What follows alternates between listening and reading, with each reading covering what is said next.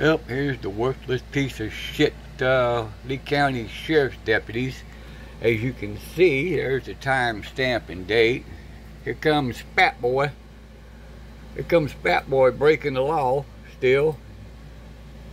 He's coming down the road, going to Homestead Lane. So that's where he lives, back there on the back of Homestead Lane. And as you can see, he's practicing his proctology again. Gonna make some guy real happy one day. There he is. There's Fat Boy. Anybody know who he is? Notify the Lee County Sheriff's Department so they can go arrest him. Oh, I'm sorry. They can't arrest him until they catch him in the act. Oh my God. That's what I get told every time. But they won't come out here and catch him because they're lazy pieces of shit. Deputies. There he is. There's Fat Boy.